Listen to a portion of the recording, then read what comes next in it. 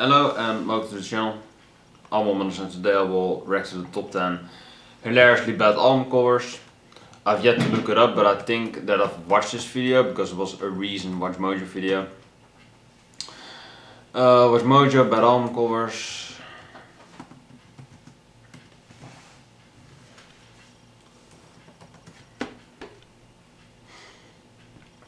Yeah, hilariously bad album covers. I've already seen this. I believe there are some song covers on there that are pretty recognizable, but others that are very obscure, and you know, there's a reason that they were forgotten. So there you go.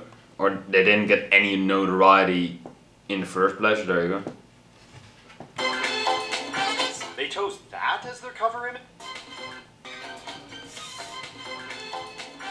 They chose that as their cover image? Welcome to WatchMojo.com, and today we'll be counting down the top 10 hilariously bad album covers. What is Denzel's death? What even is that? I do like the guy in the middle though, the fucking just death, I guess. But everything else is fucking terrible, so there you go. Good album though, good album. We publish new content every day, so be sure to subscribe to our channel and ring the bell to get notified about our latest videos. In this list, we'll be looking at albums by artists who either left too little or just way too much to the imagination to represent their work, leaving us roaring with laughter or generally disgusted. Everything is fair game here, whether it be lewd, crude, or just plain wrong. That horse looks concerned, I'll tell you that. Number 10, Back to the Millie Jackson.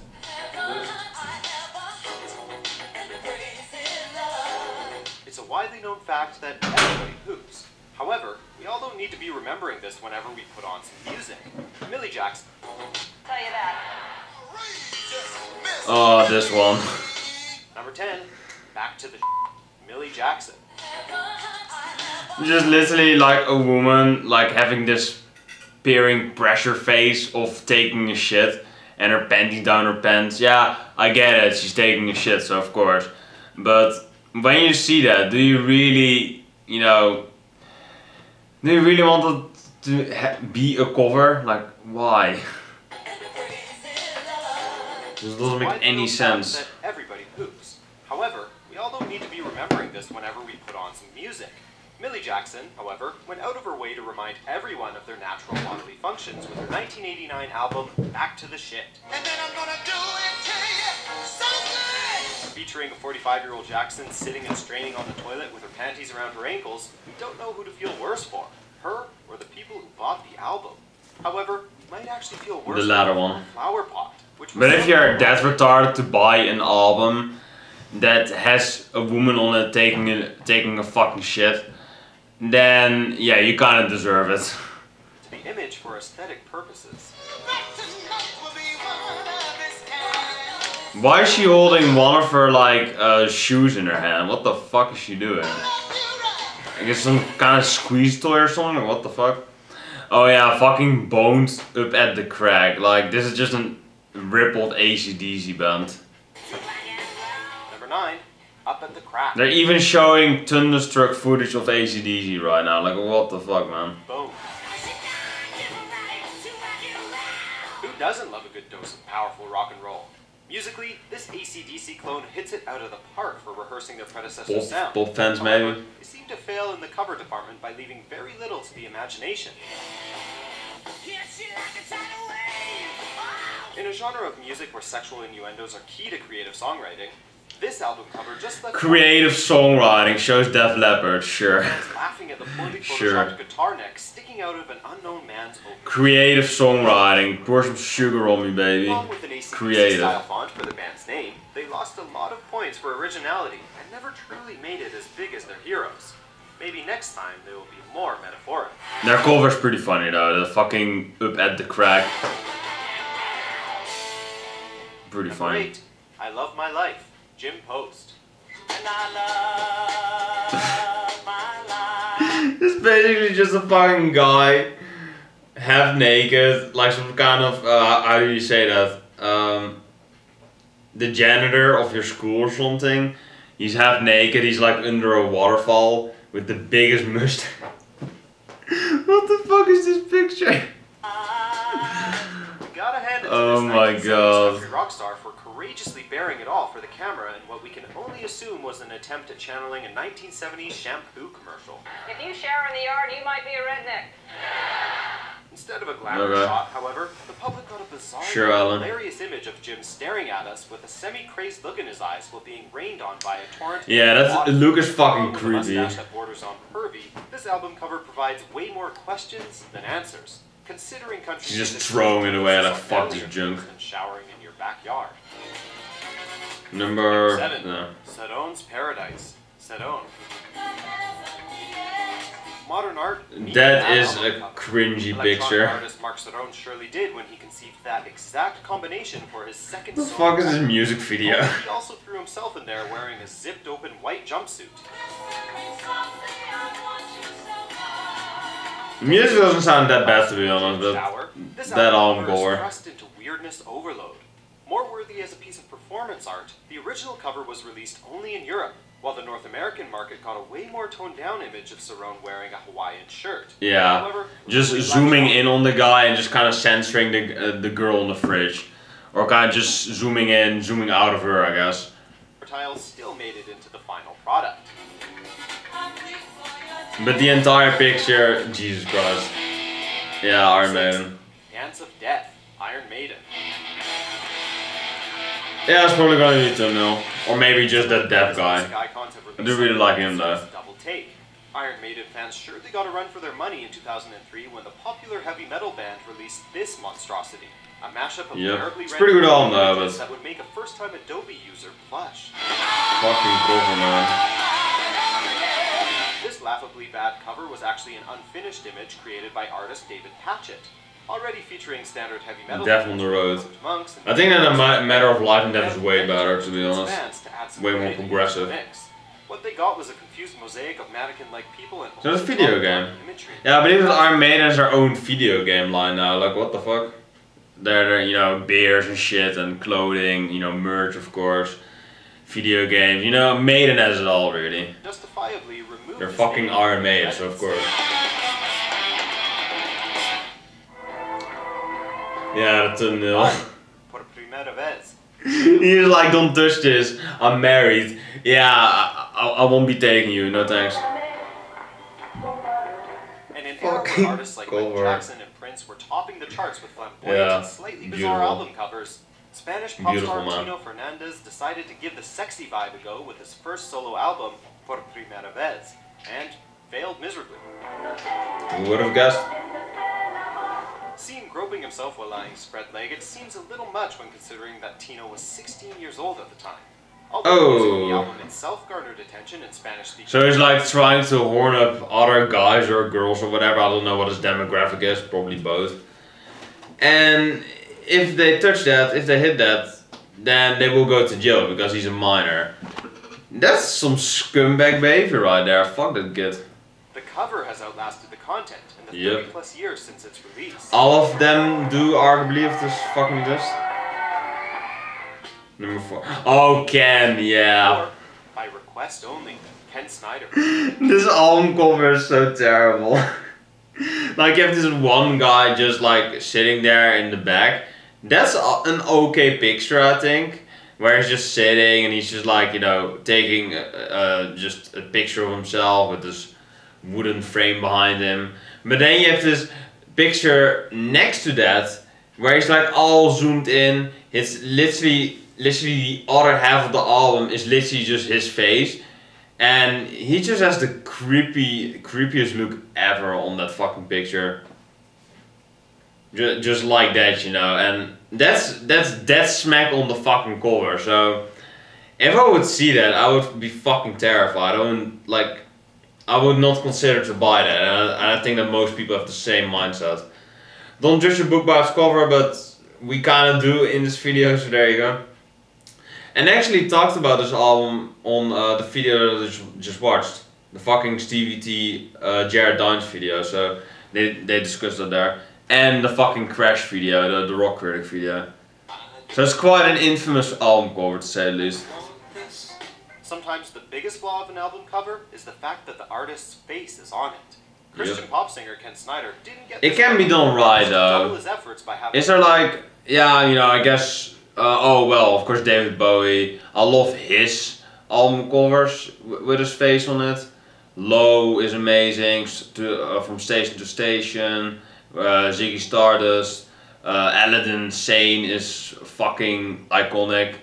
People dress up as that album cover for fucking Halloween or something, you know? It's that iconic. So, love Bowie with his album covers. And Kate Bush, I guess. Prince, you know. There are artists that use it very well in there, or they use that stuff very well in their covers.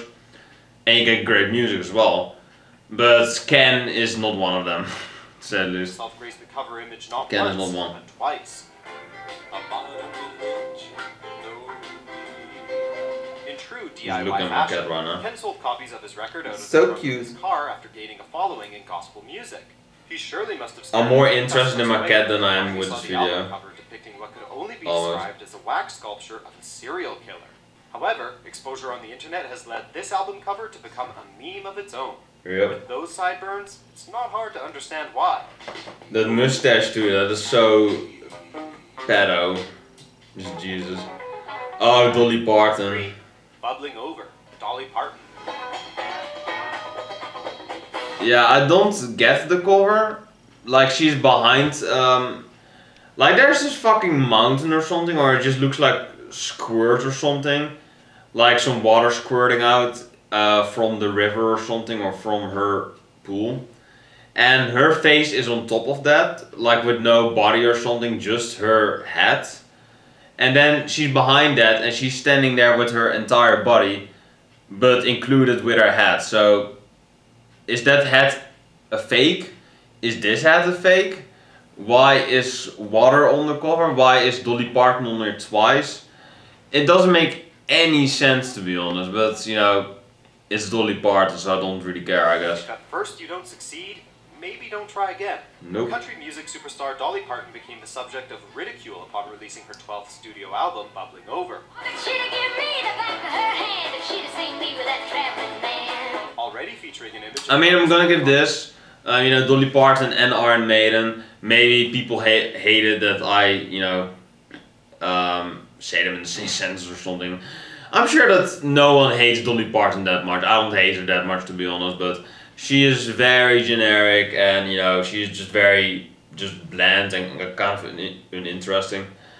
But at least Iron Maiden and Dolly Parton are actual artists, or you know, they're artists that you've actually heard of. So I will give her that. But outside of that, yeah, give or take really, and I'll just. What did I just say? No.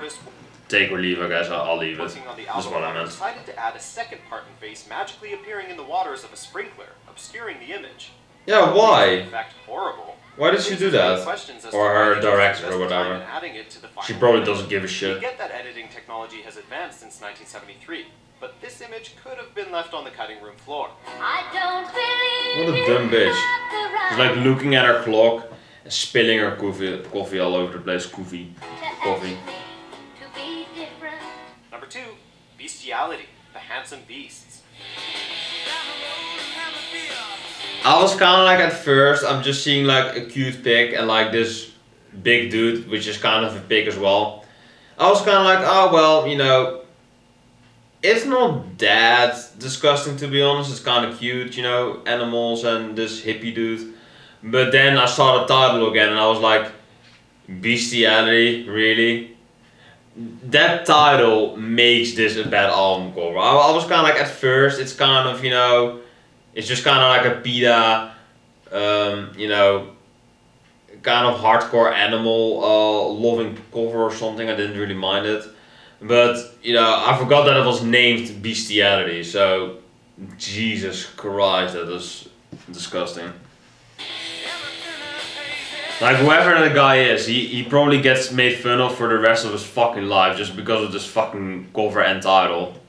While heavy metal music seems inclined to offend those who aren't in Priest the of target Sodom. audience, this one certainly Sodom is does fucking not. awesome though. Depicting Cannibal the Corpse pretty good too. dirty lead singer Gary Dalloway caressing a large pig, this album sought to discuss just about anyone who dared to look at it. The British metal band obviously did not learn They are a metal lesson. band. Large Man and Pig's theme. Well, they didn't give a shit, I guess. 13 years later, on the cover of their equally badly designed album, 04. Although, Oh, what gotta the hand it fuck. to them for sticking to their guns. Before we reveal our top... Yeah, I mean, at least they have the balls to release it though, but I mean, that's still really fucking dumb though. Having an album, you know, like that, and calling it Beastiality on top of that, that's just a no in every direction. For a few honorable mentions. Sour cream and other delights from the Frivolous 5? The fuck means that? Fuck does that mean? I hate that cover. Waking and Dreaming by Orleans. I mean, to be honest, it's not that bad to be honest. Like, there's just a bunch of naked guys where, you know, not a huge fan of that obviously, but I mean, they seem to have a good time and they seem to just smile, and I think that the lettering is pretty nice, so I think this is probably the best album cover so far, to be honest. The only thing that is kind of creepy about it is like that second left guy staring into my soul. That's kind of creepy, but outside of that, you know, I think it's alright. It's not really my thing, but it doesn't really look bad, to be honest. Handsome man, so. In Darkest Africa by Anna Russell. Oh, that's... yeah, that's pretty dated. Like some African people hunting this one white woman who is like in Hawaiian clothing or something, or she's like trying to hide herself up. Yeah, that is kind of racist, so no. I mean, for the time it probably made sense, but it's so fucking... it's so racist right now. In Darkest Africa, on top of that, that's the title, damn. Oh yeah, Pooh-Man. Number 1, Funky as I Wanna Be, Pooh-Man, MC Pooh. Funky as I Wanna Be. With a name like Pooh-Man, you're bound to turn some heads. However, when you want to match head-turning monikers with gross imagery, you get Rip Funky as I something. Wanna Be. Rip my earbuds. Rip my eyes. Although a witty play on words, the fun quickly turns to disgust upon seeing an album cover essentially featuring Pooh-Man, for lack of a better word, exiting a woman's body. More conservative views of the picture could say that the gangster rapper is merely looking into a woman's spread legs. But given the obvious puns in the album's title and the name Pooh-Man, it is pretty obvious where the joke is going. It doesn't leave much to the imagination, I have to say. Fuck no. Do you agree with our... I mean, is it really the worst album cover though, or hilariously bad? I guess it is the most hilariously bad one, so I guess it's number 1. So that is this video. We can look at the comments for some, yeah, we can just look at the comments in general. I don't know where I was going with that. So there you go.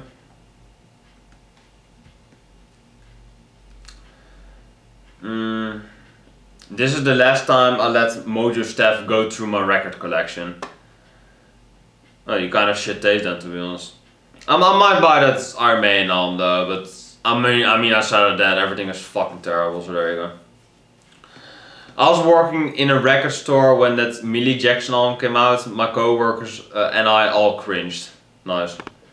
I wish I could take WatchMojo off my playlist. Y'all nothing about music, movies and video games, and it shows. You wish you could take WatchMojo off your playlist? You mean your subscriptions list? That's not that difficult, mate. I can fucking show you. Like, I'm watching this Rocked video right now. Just go to this button and click unsubscribe. I'm not gonna unsubscribe from Rocked because Rocked is fucking awesome. But if you're not a fan of WatchMojo, then don't subscribe to them. I'm gonna dislike that fucking comment. I wish I could take WatchMojo on my playlist. I mean, I'm literally just gonna fucking comment to him. If you don't like their content, Well, no, this guy's too retarded. I mean, I'm not. No. Sid Voorhees, you're fucking dumb. I do like the name though, Voorhees. That's kind of like Voss, I believe. You know, Far Cry, so there you go. Thank you to Pooh-Man for being pro cunnilingus. Suck it, DJ Khaled. I don't know what that word is. Cunnilingus, what the fuck. Tino just copied the Thriller cover. Yeah, the thumbnail. Yeah, he's just lying there. He wants to be Thriller so bad. He just wants that money. Yeah, now that you say it, I didn't even fucking see that, but there you go. But I mean, you know, you're not black, so you can't imitate Thriller. But I guess the White Album version or something. I'm getting racist as fuck right now. But I mean, Thriller is fabulous. I mean, just how MJ lies there and how he just like, you know, how he just chilling in that like glittery white suit. It's just fucking perfect. Black backdrop. Great. Naming one here. Hefty fine by Bloodline Gang. You'll see worse. This list brings trust. I cannot speak anymore. But yeah, I think that Hefty Fine is that one cover with the fat naked guy in a box. Isn't that Hefty Fine? They have an album cover like that, I know that. Hefty Fine. Yeah, that is their last album for a fucking reason. Just a naked guy just lying in a box. Like, what the fuck is that album cover? They only made 4 albums, luckily. And they're all fucking garbage, of course. 1995, 6, 2000. And that was their best album. Hooray for boobies. Nice. And then Hefty Fine. But like a dollar sign in there? No, I'm just fucking blind. I want to see some green. That thumbnail though. Yep. Love Sexy by Prince came to mind. I laugh every time. It's a work of art. Shut up. It's beautiful. They even described Love Sexy and Thriller to be like really major albums or something. So that was actually a compliment for from WatchMojo. Number 1, T-Series diss track album, PewDiePie. Finally, a worthy opponent. Our battle will be legendary. Yeah, but I mean, PewDiePie is like 5 million subs behind right now, or like I think nearly 10 million right now. So yeah, I mean we can look at that. These comments are fucking boring. So there you go. T-Series, and whenever you type in T-Series, it's fucking it's PewDiePie. You know, you get right behind. Yeah, PewDiePie is like 10 million subs behind right now. 109 million by T-Series. Oh, and PewDiePie just made 100 million. He's still playing Minecraft. I mean, come on, man. It's not a bad game, but come on. There's so much better. Alright. Yeah, I think his next video is gonna be, oh, I made 100 million subs or something. Because his last video was like 20 hours ago. Oh, and he's getting married with Marsha. Well, congratulations, PewDiePie. Glad to see that. And what else? Oh yeah, and he's gonna fist his fans if he gets 100 million subs. So be prepared for that. So that's it. There you go. Like and subscribe to the channel for video likes on. Let me know what you thought about the video. That was kind of it, honestly, and I will see you in the next video. Peace.